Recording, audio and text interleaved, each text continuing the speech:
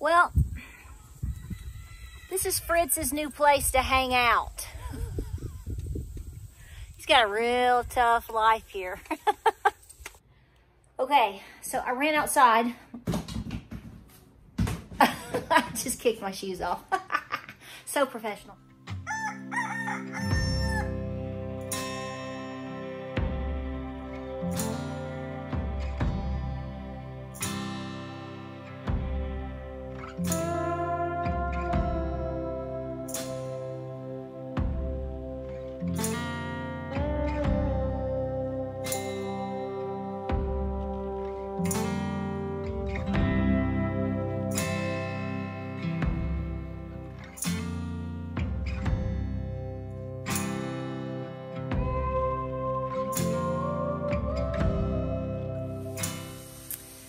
Oh, hey guys.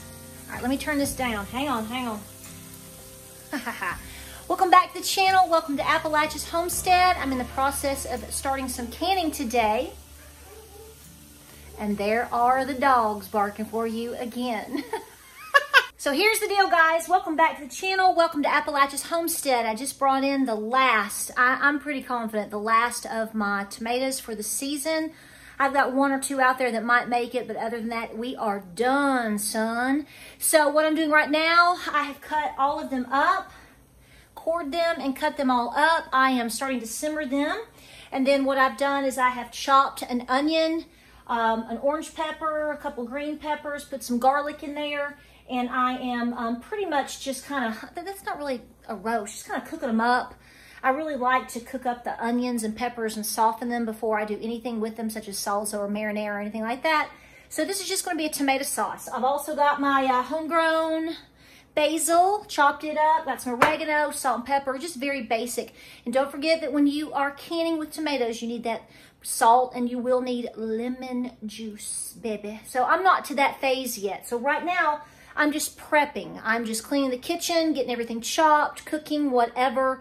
All of that sort of stuff. So that's what we're doing. So I just want to welcome you back to the channel. A couple of you are asking about elderberry. So before we talk about the topic, let me go ahead and tell you this right now. I did process elderberry syrup. Several of you have asked questions in terms of how did you do your elderberry? Well, I have a video or two on elderberries, elderberry syrup, etc., etc. And this year has been a bumper crop. Like I'm still getting elderberries. The birds have not taken all of them. I guess they said, leave that girl alone, honey.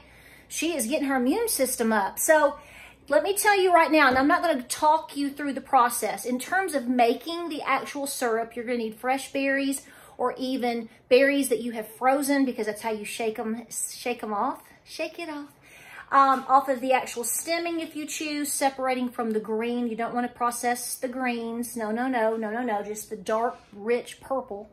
And I made elderberry syrup. I already have a video on that, okay? Change it up how you wish. Now, when I made it this time, I didn't add any sweetener because I had so much elderberry and elderberry syrup, so I did not add the honey, okay? But adding ginger, adding cloves, adding cinnamon, let it simmer, you know, and get that juice. We call it syrup. From there, you can make jelly. Here, what I did is I processed in pint jars. I added a tablespoon of lemon juice to it, and I processed them in the water bath, okay? Some people do this, some people don't. I did. Now, in addition to that, I also put some into some jars, and I've kept them in the fridge because I'm drinking elderberry syrup in my waters every single day. I'm trying really hard to easily drink, and it's not a problem right now because I'm running. My 5K is tomorrow, but I'm drinking 3 or 4 of these a day. I think these are 32 ounces. Does that seem right to you? Well, I'm putting, like in 1 or 2 of them, I might put a tablespoon or 2 of the actual elderberry syrup itself. So I'm doing that every single day, okay? But let me show you what else I did. Hang on. This is starting to heat up. You can see an entire mixture of my tomatoes in here. A lot of people ask me, they're like, do you use this certain type of tomato for this and this type of tomato for that? Honey, I use any tomato I want for anything I want to make, okay? I do not discriminate. All tomatoes are magic. And you can see this is starting to cook up really, really nice. We want to get this nice and soft. And no, I'm actually doing it with the skins as well because I didn't feel like messing with trying to blanch and peel today. So hang on and I'll show you those elderberry magic things I have. Hang on. Okay, so this doesn't look great, but what you're actually seeing in there together is elderberry syrup ice cubes. That's what I did. Had extra syrup, so what I did is I took out my ice cubes and I poured 2 or 3 pints and I filled up my ice cube trays and I put them in the freezer for about 24 hours, let them get nice and frozen. And then I took them out, let them thaw just a hair, just to pop them out, took them and put them in baggies. And I'm gonna be using that for teas and for drinks and whatever I need to in the future, in the near future for fall and winter. So that's what I did there. But I'm telling you, elderberry syrup is easy to make. I have a whole video on it. You can use fresh berries or you can buy dried berries. Let me show you my dried berries because some of you were asking about that too. I don't know if this company is still producing or selling the dried elderberries, but I have a half of a pack of it and it was the Sunburst, right? Superfoods. Oh, it smells so good. And these are dried berries, and you're literally going to do, my whole video is actually using these. You can get these online. You can get them at health food stores.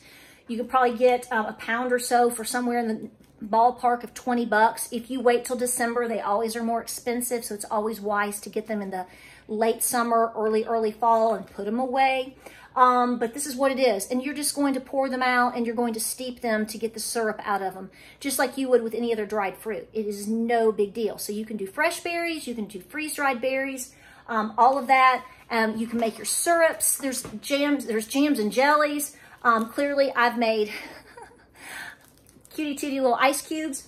So just know that there's a lot of versatility with this, and you can add to or take away from your elderberry as you need to. If I'm not mistaken, I think I processed these 10 minutes. Water bath these for 10 minutes. I'm less than 1,000 feet as far as my elevation. So you need to do a little homework and do what works best for you. Listen, if you're ever in doubt on processing something, adding a little more time according to what you think you need to isn't going to hurt it, okay? So it was 10 minutes. Usually though, when you end up water bathing, if you leave them in there and just turn the stove off, the stove top off, by default, you're actually processing them probably a little bit longer. So do your homework, do your research, check your books and check your manuals, okay? Now, let's get back to what we need to talk about. So here's the bottom line. We're going to make this video short and sweet.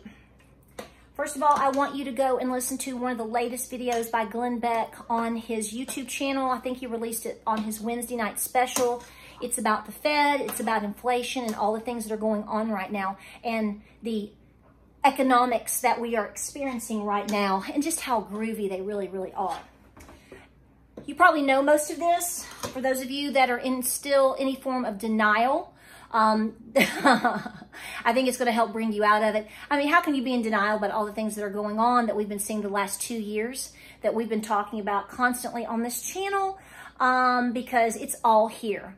And folks, we are in a world of hurt with our economy. I really encourage you to absolutely prepare and learn skills, obviously, but I want you to also be paying attention to some trustworthy economic channels.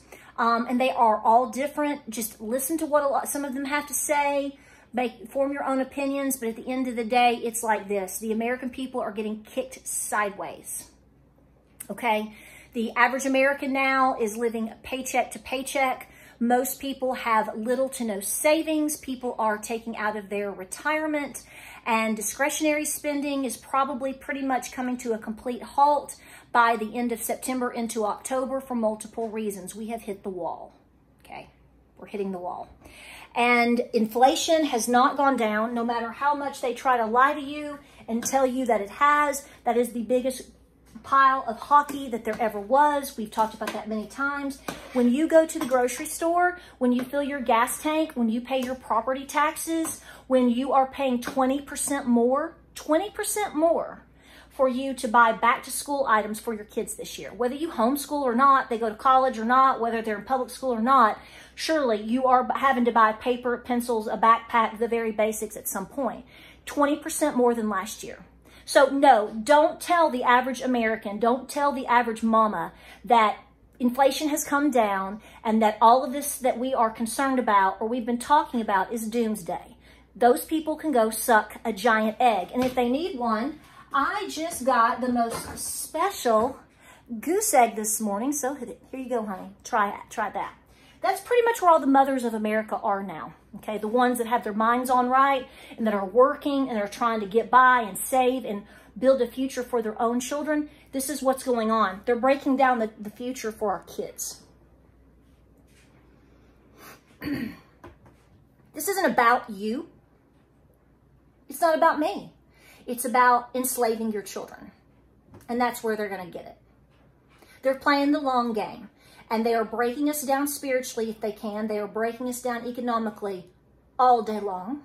Because when people can't afford to get to work and back, when people can't afford to pay food, feed their kids, feed their chickens, feed their dogs, when people are scared to death of losing their homes, when people can't, do simple things like put new tires on their cars so they can go to work, all of the simple things. I'm not talking about going to the beach or going to demonic Disney or all these foolish things. No. I'm talking about day-to-day living. And if you don't have children, I don't mean this to sound ugly, because there's a lot of good people out there that chose or don't have children, but they have, nieces and nephews and people in their family they care for. But there really is a big difference in not having kids and you're working your buns off to just ensure that they can eat a PBJ every day. Okay. So when people tell you that things aren't bad and things aren't doomsday, they're lying to you. In fact, nowadays, when people say these things aren't happening or they try to lie to you about it, I just think now, I don't even think that they're stupid anymore. I think they're part of the agenda. I do. Thought that a long time ago, but I certainly think that now, and a lot of people have definitely proven who they are. So you have to be very careful. You have to realize what is going on in your world and what is going on around us. And let me say this right now. If one of my sons was standing right here in this room with me, I would be saying to them what I'm about to say to you. For the love of Pete, if you have a job, do not quit your job. This is not the time to be quitting your job. This is not the time to be pipe dreaming. This is the time to be serious. Be working your butt off. If you have to, if you have to get an extra job, there was times in my life and times probably in your life that you had to work more than one job, or you had to work opposite shifts or overnights or extra hours. Extra hours, whatever. If there is something you can do to continue to strengthen what you've got in terms of your employment or to add to your employment, take advantage of that now. Please take advantage of that now. If you are on the fence about retiring, I'm going to beg you not to retire. Unless you have an extreme situation that is causing you to quit your job, change jobs, or retire, please consider trying to hang in there as long as you can, okay? Because we are very likely, very soon, going to get to a point where you're going to regret that decision. I've said that in the past. I don't know the timeline of things, but I do know they're lying to you, because here's the thing I heard last night. Some doofus was sitting there saying, well, we might see a recession in 2024. Listen, dude. Listen, Joker. We've been in a recession.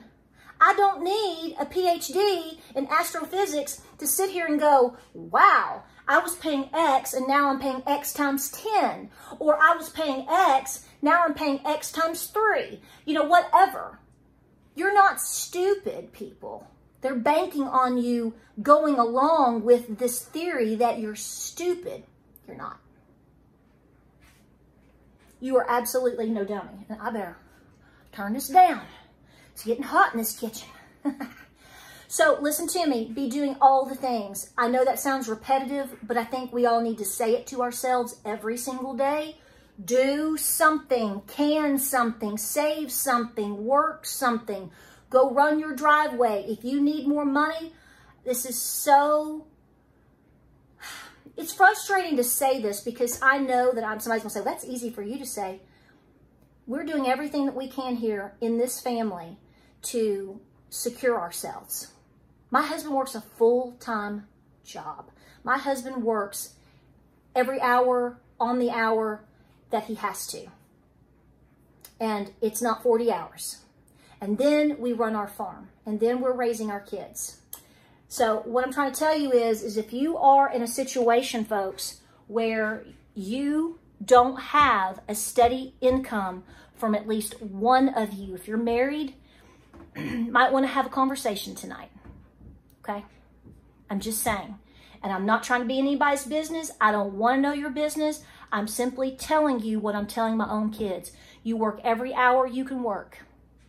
If you have to get an extra job delivering pizzas 2 nights a week, do it. You can still do your school. You can still have your dreams. I'm not telling you to give those up. But what I am telling you right now is if you have the opportunity to have employment, that is a blessing. Even if you hate it. Believe me, I've been there in the past. I understand, okay? I get it. But when I got to a point where I worked my butt off and we made the right decisions and we paid off our debts, I didn't mind going to work because my goal was to sock money away as long as I could. And thank God we did that. So don't be discouraged. Look at everything differently. Don't look at your job or not retiring as chains on your arms or whatever on your feet. No, no, no, no, no. You're outsmarting things. You're planning better. You're hanging in there better. You have to change your perspective.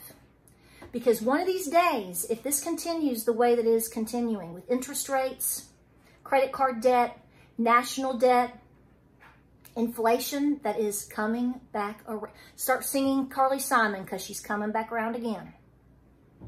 Folks, your job will be the ultimate blessing that God provides for you. Hang in there. All right, guys, I'm going to get off here. We're going to move to the next phase. I'm going to swirl this up. And I'm going to add all that yummy stuff over there. And then we're going to have several pints of good homegrown tomato marinara mixture something sauce. I use it in spaghetti and meatloaves and all kinds of things. You can transform it into salsa if you get all crazy if you want to. All kinds of potentials. Look at that. Isn't that beautiful? So that's what we're doing today. That's the goal. So I love you guys. Thank you for your support. Hang in there and go listen to that video by Glenn Beck. It just came out last night, which is it's his Wednesday night special. You really need to hear it. He breaks it down better than I ever could. Love you guys. Stay busy. Okay? Stay busy. Stay busy. We'll see you on the next video, and Godspeed.